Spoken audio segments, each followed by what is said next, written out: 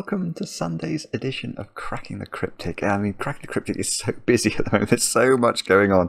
I've spent the morning going through the PDF of the initial version of our brand new book, which we've sent out to initial backers, I think, as part of the proofreading process before we finalise the PDF and then print the book. But we are getting to the stage when the book is nearly ready, and it's just so cool.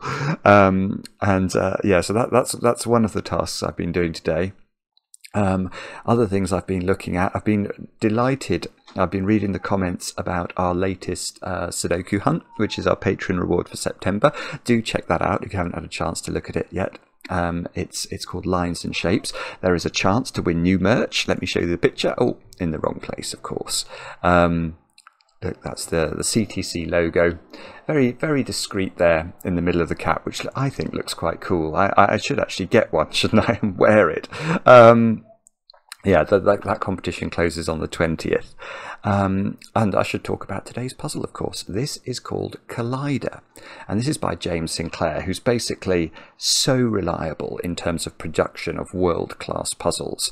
I think James has appeared sort of once a week for the last few weeks. So certainly that's what it feels like to me. And every one of the puzzles is just, you know, it's just sublime. Testers have had a look at this one. They love it. This comes from James's subscription newsletter. I think that's the way to describe it, called Artisanal Sudoku. If I remember, I'll put a link under the video so that you can check that out. I think it's monthly, but forgive me if I've got that wrong. And anyway, some of his subscribers wrote to us and said, you should definitely check out this puzzle by James, and James was kind enough to send it in to us. So that is exactly what we're going to do. It's as it looks. If you're familiar with Sudoku rules, there's no trickery in this grid, just a lot of 13 cages by the looks of it. But I'll read you the rules in a moment or two's time. Oh, and I've got literally no idea how difficult this is. I did type in Collider space Logic Masters into Google, and it came up with nothing. So there is no clue. You'll have to be guided by the length of the video. Other than Patreon, what else do I need to tell you about? Line Sudoku. Yeah, we're nearly ready with our new app as well. I've got some birthdays to do. I'm going to say a very happy birthday to Amy, who's turned 18 today. And your friend Aurora wrote to us, Amy, and she just wanted. I think you're both over in Switzerland, and Aurora wanted you to know how grateful she is for always being there for her, which is a rather lovely thought. So, Amy, I hope you have a great day today, great 18th birthday with chocolate cake, of course. Next, Alex. Alex has turned 26 over there in New Jersey. Your girlfriend Julie wrote to us. Now, I think I shouted out your name last year, Alex, and if I remember rightly, you're an Arsenal fan. Well, I won't hold that against you, although Arsenal are riding high in the Premiership at the moment. And you even gave, I think Alex gave Julie one of those stuffed sharks, and Julie called it Simon, which is, I'm not sure if I'm being damned by faint praise there. But anyway, Alex, have a brilliant birthday. I understand your sister Lily has also got into Sudoku and perhaps the channel, so maybe she will hear this message as well. And finally, Mariska, I think it is, from your boyfriend Sam. Now, I'm late with this birthday. Your birthday was on the 1st of September, but this is not my fault. I'm always very delighted to read out birthdays that are not my fault when they're late. I think, Mariska, your friends call you Riz. And I hope you have a great day today with chocolate cake, with the correct amount of icing, which is, of course, in a 1-to-1 ratio, not a black dot ratio. We've got some black dots in the puzzle today. I will talk about those now. And we will get to the rules of James's puzzle. So these are the rules to Collider. We've got normal Sudoku rules applying. So we've got to put the digits 1 to 9 in every row, in every column, and in every 3x3 box once each. On each diagonal, marked in blue, digits cannot repeat. So we've got a diagonal constraint today. So those digits there have to be the digits 1 to 9 once each, as well as these digits. Just for the record, some people call this diagonal I've just drawn in there, they call it the negative diagonal, because if you were to plot it on a graph, it would have a negative gradient, whereas this has a positive gradient. So if I refer to the positive diagonal or the negative diagonal, that is what I mean. Some cages show their sums. Ah, yes, look at that. That's jolly naughty. This cage doesn't have a sum. How? I didn't notice that.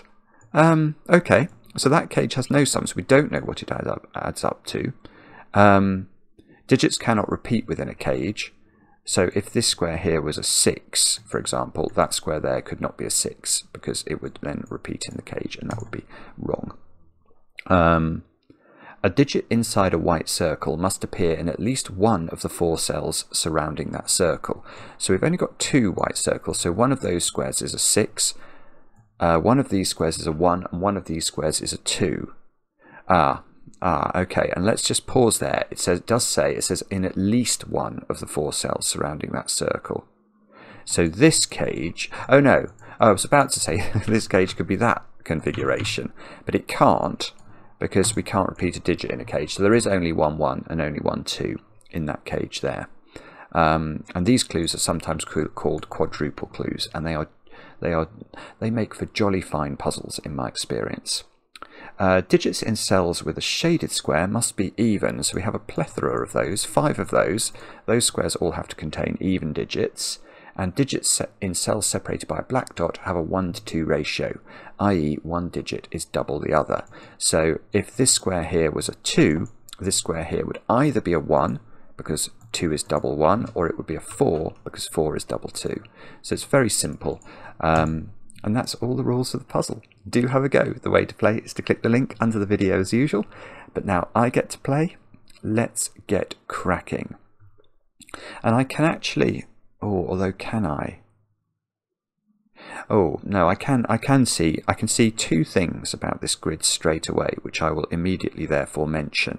The first is that these 4 cells here contain different digits, so they are the digits 2, 4, 6 and 8 because they're all even, but they all see each other in inverted commas. Now what do I mean by see each other?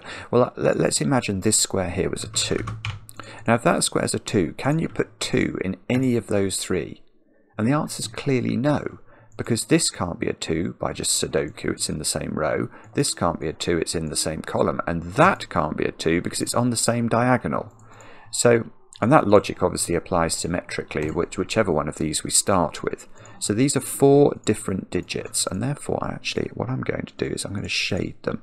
I'm not sure if we're going to need to, but it gives us a chance to introduce some chromatic effects into the puzzle. So there we go, they're all different digits. Now the other thing I noticed, and it does hold because of the 1 in that box down there, is that there must be a massive restriction on 1s in this puzzle, because a 13 cage in 4 cells has to have a 1 in it. And the way to work that out quickly is to try and not put a 1 in it. So if you go 2, 3, 4 and 5, which would be the least we could put in with no 1, 2, 3, 4 and 5 add up to 14. So there is definitely a 1 in every single 2x2 cage in the puzzle. And that feels like it's probably going to put a 1 in the middle of the grid, but I'm not sure whether that's true. Let's just highlight. So there are 1s in all of those cages. Yes, okay, so there's a simple way of looking at that then. Where is the 1 in column 5? Or that must be by symmetry, it must be the same in row 5. And obviously, if there's a 1 in there and a 1 in there, there can't be a 1 in here as well. And the way to understand that is to realise that there's only 1 1 in row 1 of this Sudoku, and there's only 1 1 in row 2 of this Sudoku. So in these 2 rows combined, there are exactly 2 1s. But there's a 1 in there and there's a 1 in there. So if you did put a 1 in here, that would be a third 1 in just 2 rows. And that's going to break the puzzle. The same logic applies there, the same logic applies there, and the same logic applies there. So the central digit, we are away. If this was Fog of War, we could write 1 in confidently. Let's get rid of the orange now and think on what this means. Now... I'm not sure whether I should say this, but the next thing that's occurring to me is set theory.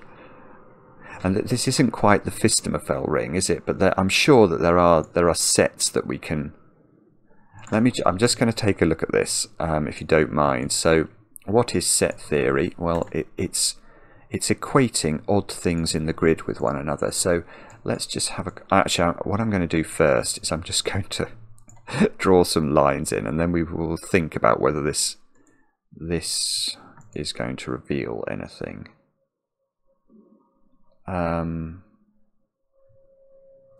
Actually, that's annoying. This cage not having a total makes this... I'll just explain what I'm doing. So, in the red cells, you can see I've highlighted 4 columns of the Sudoku in red. Now, although I don't know how the digits are going to be disposed within the red cells, I do know in total exactly what digits are in the red cells. There must be 4 sets of the digits 1 to 9. So in red altogether, there will be 4-digit 1s, 4-digit 2s, etc., all the way through to 4-digit 9s. Now in the light green cells, I've highlighted 4 complete rows of the Sudoku. So again, I don't know how the digits are disposed within light green, but I do know exactly what the composition is, and it's exactly the same as red.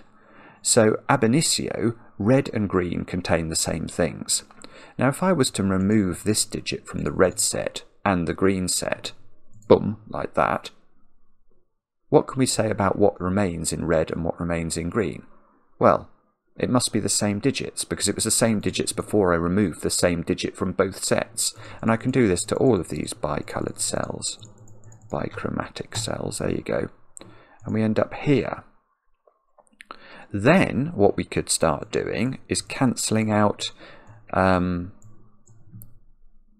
know, we could take all of those cages, for example. There are 3 13 cages and 3 green cages. 3 13 green cages, cancel all those out. So now I don't know what the composition is of the digits within those 13 cages. So I can't now say at this point that the digits are the same within red and green, but I can say that they sum to the same totals. Now imagine if we did know that this was a 13 cage as well. Then I could cancel these 2 out, and I would be left with a weird little cross in the grid that where these 2, well, those 4 cells have to add up to the same as those. This isn't doing anything, is it? It's not doing anything. That's what I would have been left with. So if I did know the sum of that, or indeed if I knew that was a great big mighty total or a great big minimally total, that might help me deduce some things. Sorry, I think we've just gone on a fool's errand. Actually, I'm going to not do set, at least not that set.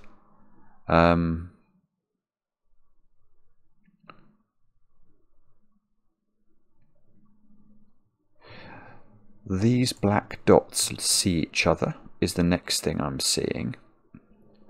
You can't put 4 and 8 on a black dot in a 13 cage, because 4 and 8 add up to 12, and the other 2 digits would have to be a 1 and a 0, and 0 is not a valid Sudoku digit.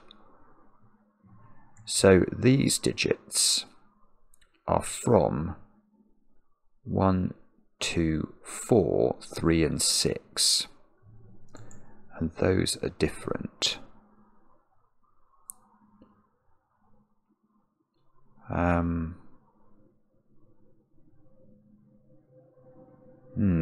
on a minute.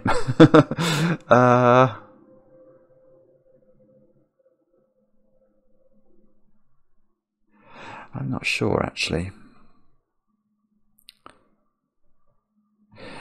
Next thing I'm thinking about, I'm sorry, my thoughts are flitting around here. I'm not doing very well. I can see that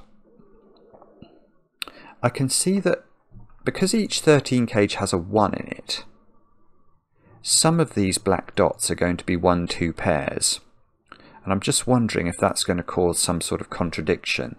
What do I mean by that? Well, I don't know where the 1 is, where the 1s are in these 13 cages. But we can divide each 13 cage into dominoes. We can look at this 13 cage. The 1 is either on the right side or it's on the left side. But wherever I put it, that's going to chain around the grid. So for example, if we said that the 1 was in red here, in this 13 cage, then the 1 in this 13 cage is going to be there. But then in this 13 cage, the 1 is here. So you sort of go round the grid, taking always the opposite domino. So the 1s would be in these cells, and that would give us a 1-2 pair on this dot, which would mean these squares have to add up to 10 without using 6. So that would be a 3-7 pair, because it couldn't be 1-9 or 2-8 if we had a 1-2 pair on the black dot.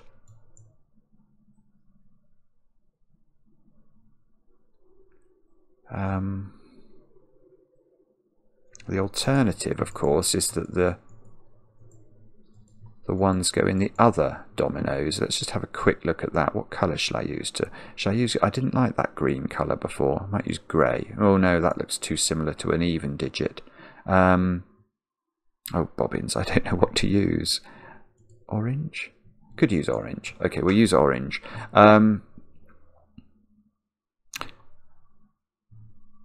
Oh no! I thought I'd broken it, but no. Of course, that's that is not the orange domino. If that's a 1-2, then what we're saying is that this couldn't be. Yeah, that's quite interesting. If that's a 1-2, so i.e., if the 1 is in orange, then the 1 is in orange here, but it couldn't be in that square because that would be a 2 and it would clash. So actually, if this is a 1-2 pair, we would know there was a 1 here, a 1 here. That just dies a death. Okay. I wonder if what we're meant to do somehow is to shade or colour the 13 cages according to... There are 3 ways of making 13. I think it's only 3 in 4 cells in Sudoku. You can have a 1-2 with a 3-7 pair. You can have a 1-2 with a 4-6 pair. And you can have a 1 with a 3-4-5 triple. So there are only 3 ways of doing it. And I wonder if there's some way we can...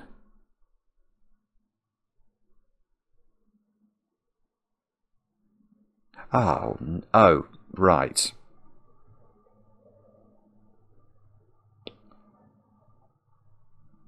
Wait a minute. I have just thought of something that's very important.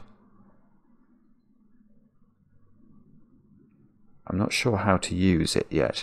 Right, when we just went through those options, we said 1-2 with 3-7, 1-2 with 4-6.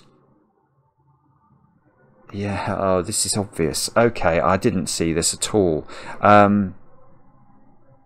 Do I leave my shading in?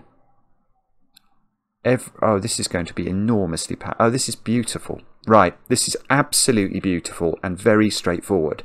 Okay, what I should have appreciated and didn't is I saw immediately I couldn't put 4-8 on a black dot.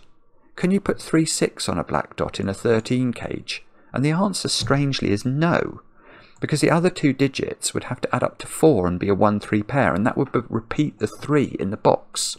So that means the only black dot digits that you can put in 13 cages in this puzzle are from 1, 2, and 4, which means that there must always be a 2 on all of these black dots.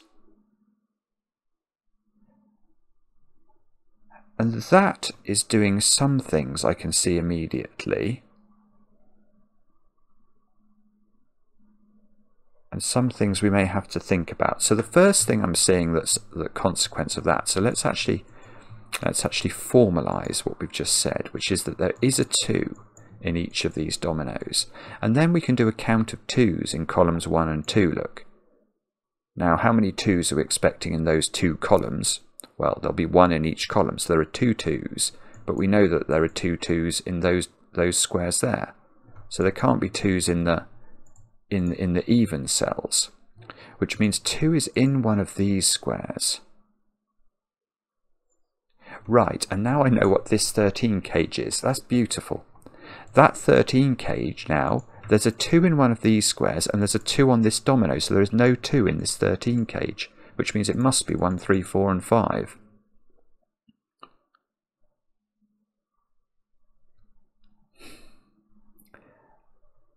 That does nothing. That's extraordinary. Does it really do nothing?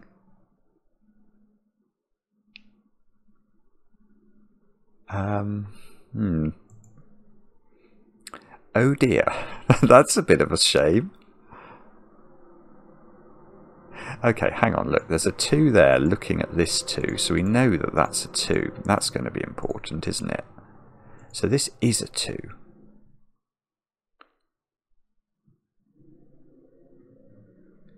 What's that doing? Oh dear, I'm still having trouble. One of these is a 2.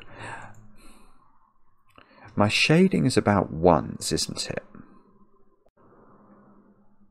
Shading is about 1s. So if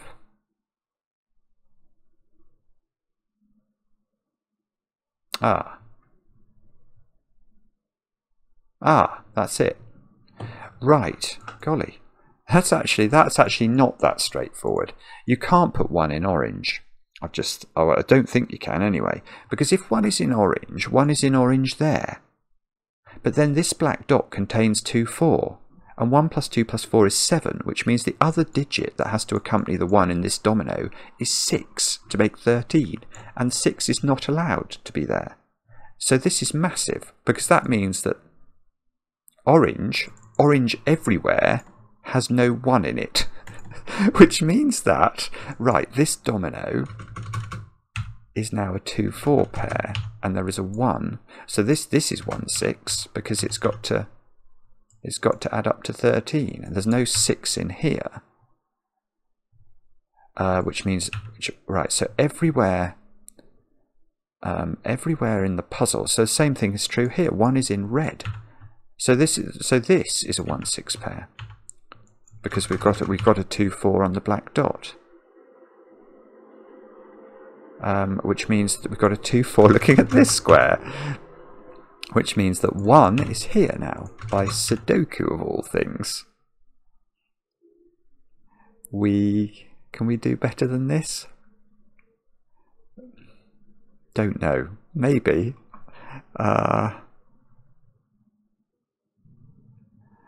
Maybe. I'm not sure yet. Do we know? Right, we know 1 is on this domino. So this has got to be a 1, 2 pair.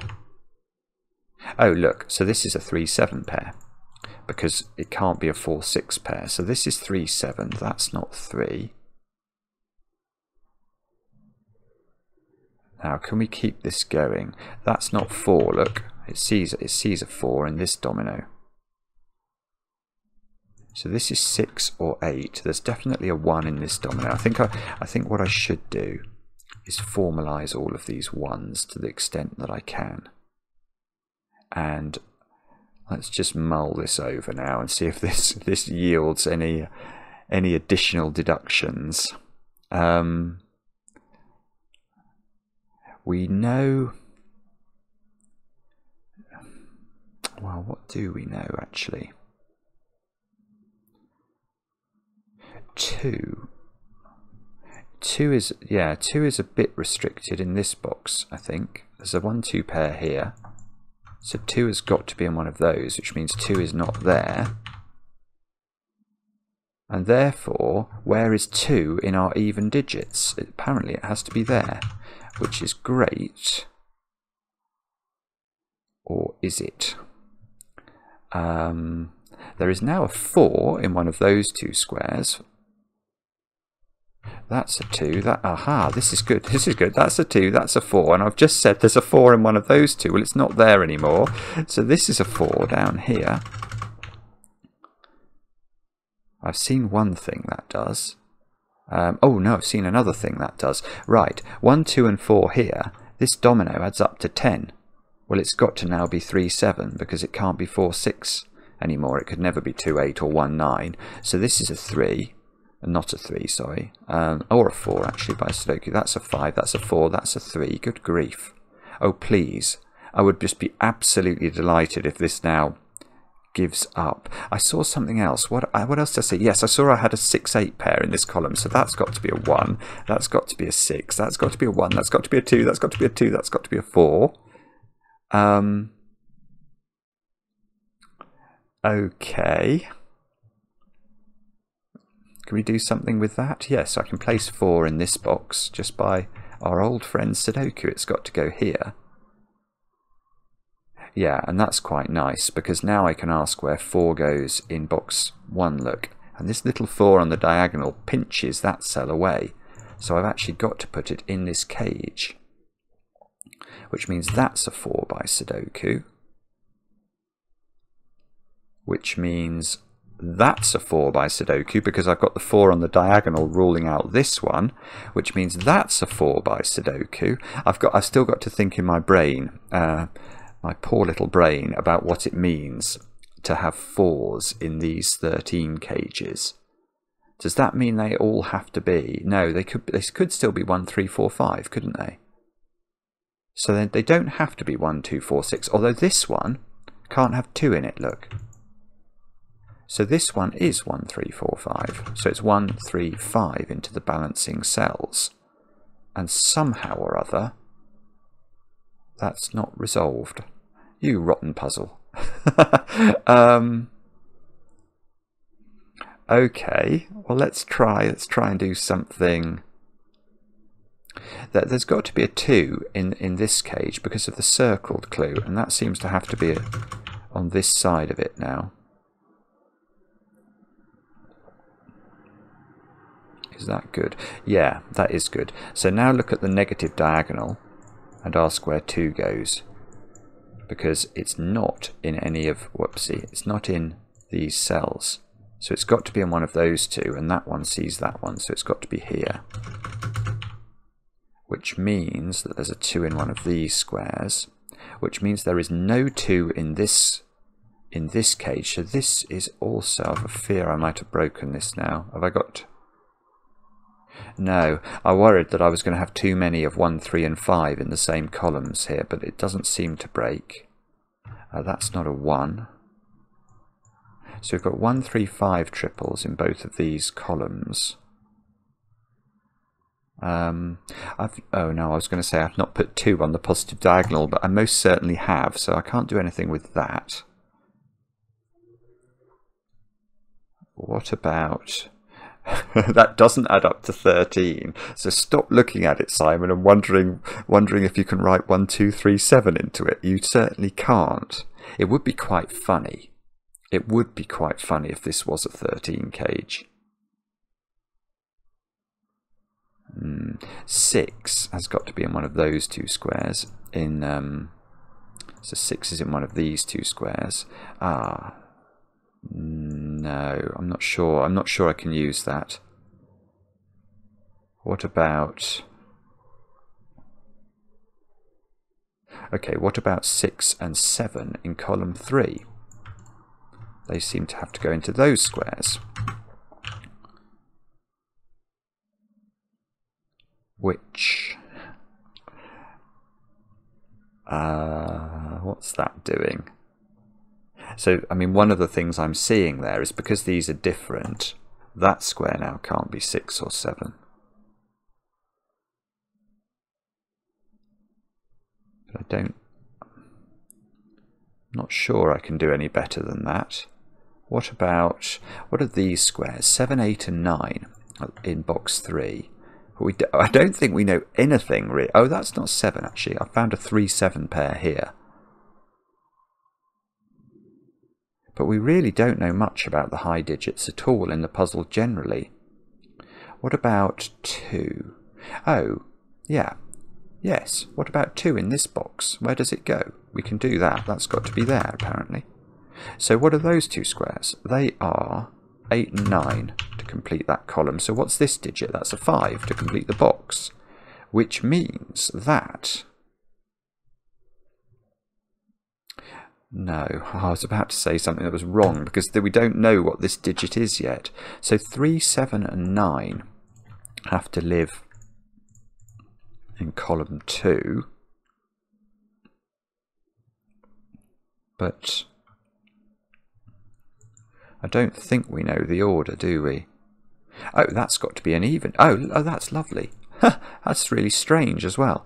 Look, this cell can't be 2, 4. It doesn't seem to be able to be 6 because of a pencil mark. So that's got to be 8, being even and all.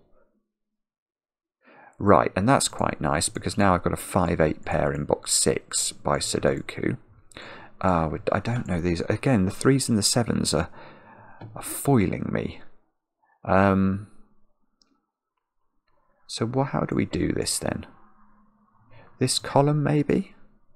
We don't know what this adds up to though, so I'm not sure it is this column, but we'll check it out anyway. 2, 3, 7 and 9. So that has to be 3, 7 or 9 really. Oh, maybe it's the diagonal actually. Let's put in 2, 3, 7 and 9 down here. That's definitely not a 2 because of this 2. This is unrestricted, I think.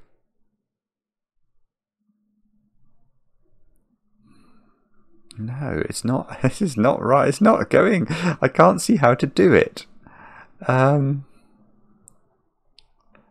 What's the trick here? I don't know. I don't know. It's got me. It's going to be. What could it be?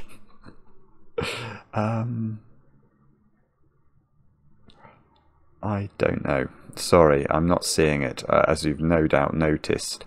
Oh no, it's not. I wondered if it was going to be. No, it's not going to be that. I'm not even going to say what I was about to say then because it was just embarrassing.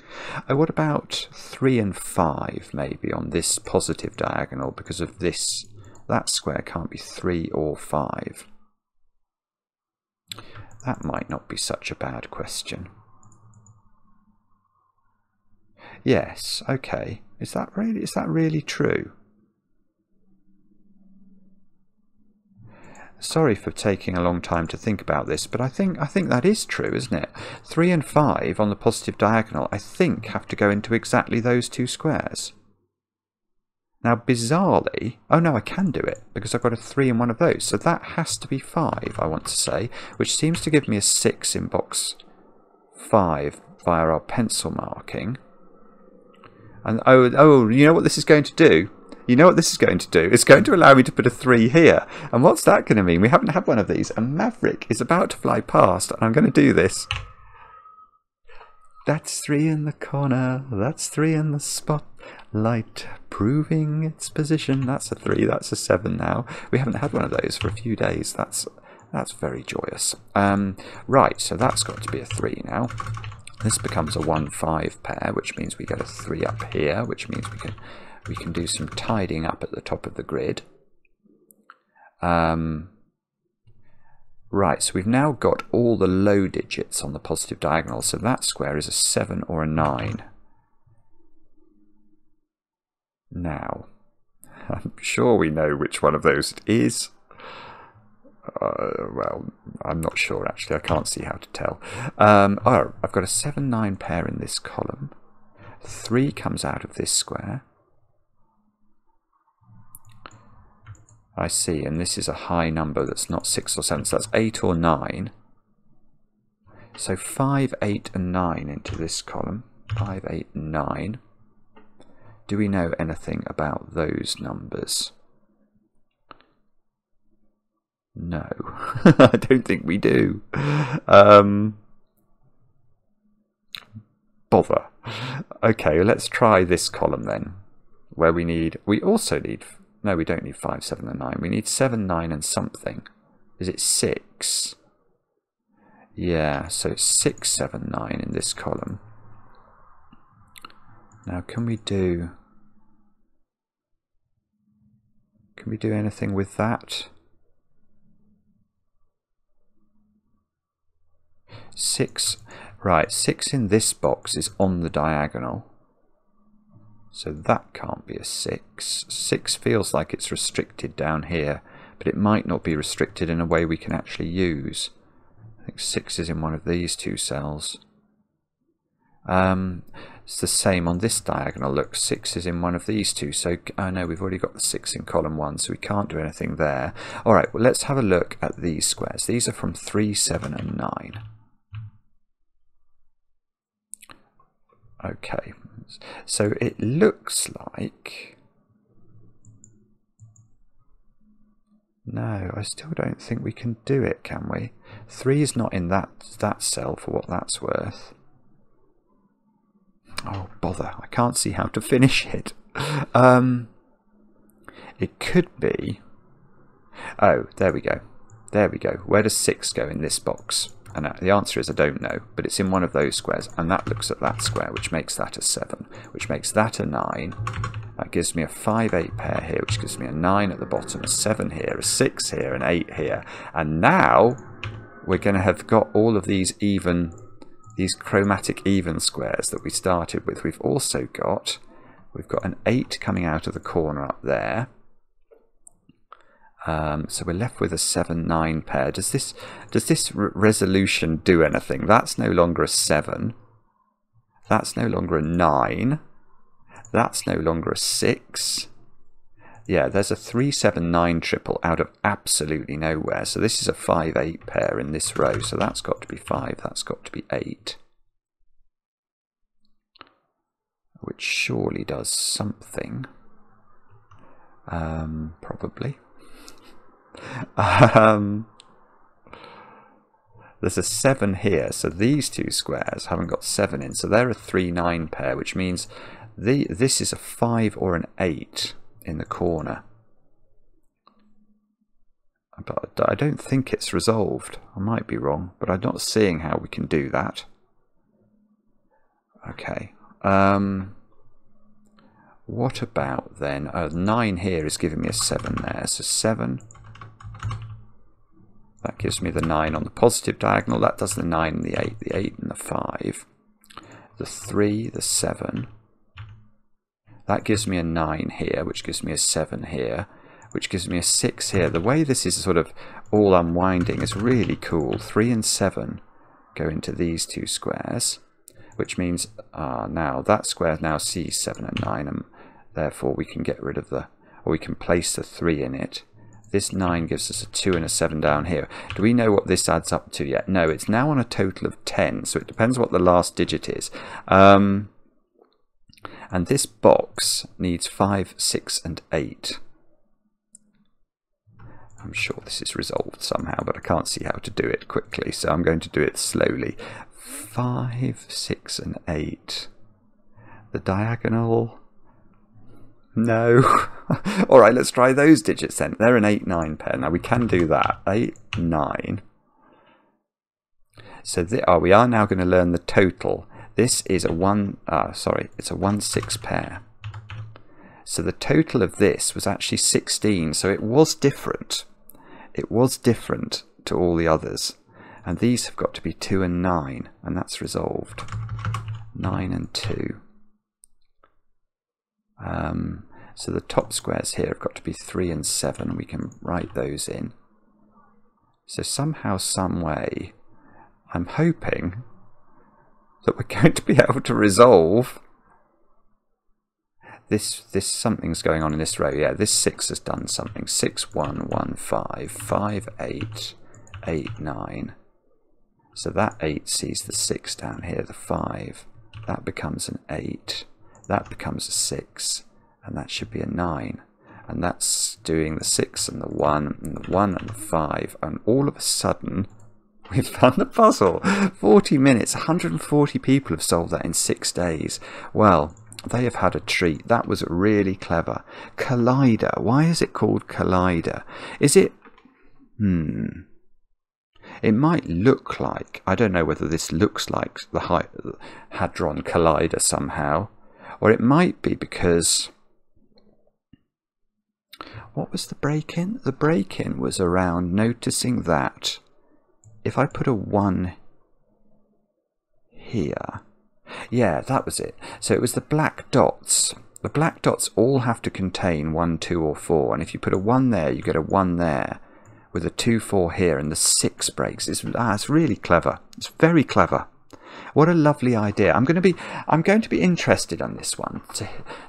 I think there will be a very high standard deviation in terms of people's experiences of this. I think some people will get it done very quickly because they will spot immediately this black dot trick in a 13 cage, which I've never seen before.